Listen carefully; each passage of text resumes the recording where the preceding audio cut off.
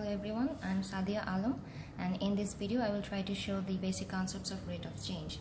So first of all, we need to know what is rate of change. Suppose you have a cylindrical flask and you are pouring some water. Initially the water was at a depth of 5 centimeter.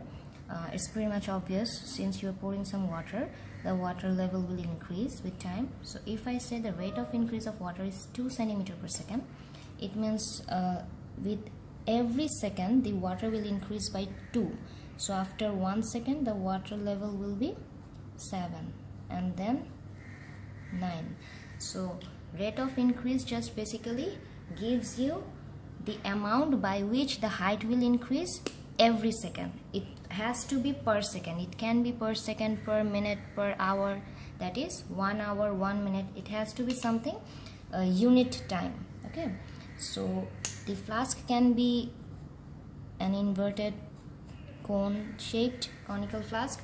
So whatever the shape is, the rate of increase means you have to differentiate the equation. For example, rate of increase of height, you can write dh by dt equals to 2 centimeter per second.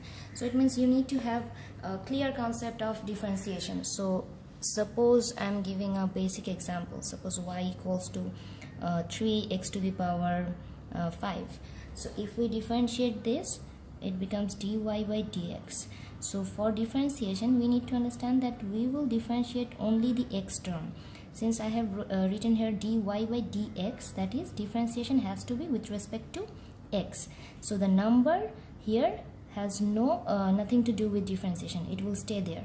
So the power will come here and we need to deduct 1.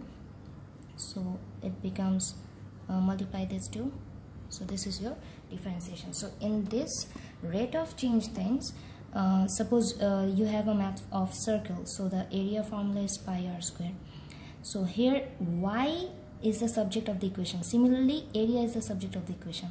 So we can treat area as y and the radius as x. And pi is just a simple constant, so we can treat that as a number. So if I differentiate this, it becomes dA by dr. So pi will stay there. So differentiation of r square is what? 2r. So the answer becomes 2 pi r.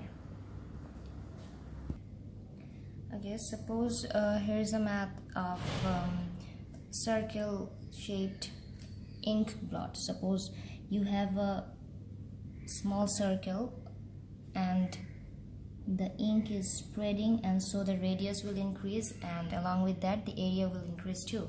So suppose this math is about circle. Okay, so if the question is the rate at which area is increasing is 2 centimeter per second, it means since it is about area, the given equation is dA by dt, that is 2 centimeter square per second. Even if you do not understand the whole thing, you can just look at the unit. Since it's centimeter square per second, so it has to be area. So dA by dt is given, and we need to find the rate at which radius is increasing, that is, we need the value of dr by dt. So a lot of people just memorize formulas for finding all this thing, but it's difficult because there are a lot of parameters: volume, area, radius, height. So how many formulas are you gonna memorize? You're gonna memorize. So it's better to derive the formula. So I would say just follow these simple steps. Whatever you get, just follow the simple steps. Suppose dr by dt. So you need two terms here.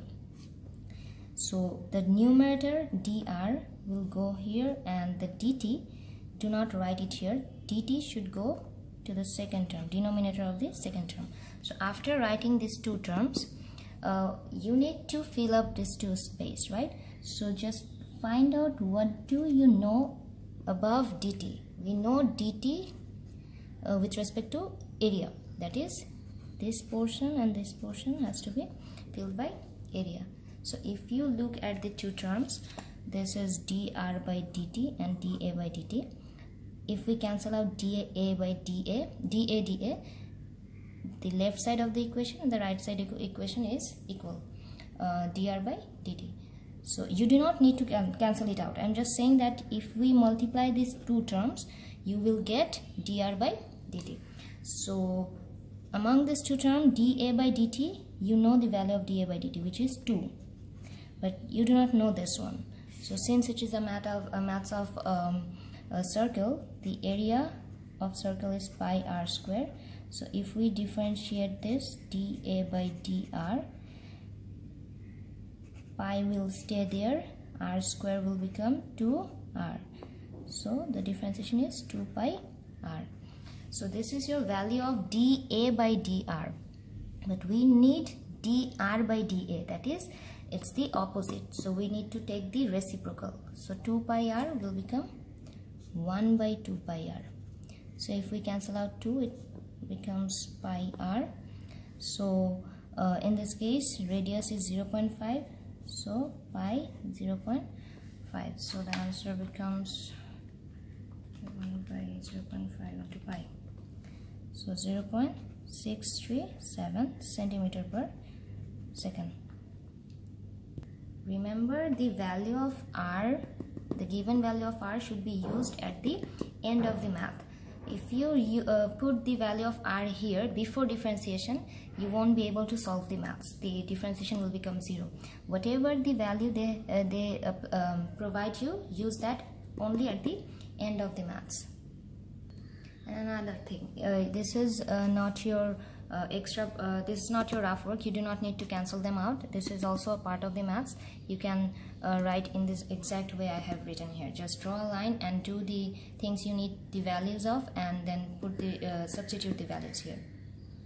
And for the unit, since it is dr by dt, so you need centimeter here, but if you're gonna find dv by dt, use centimeter cube per second.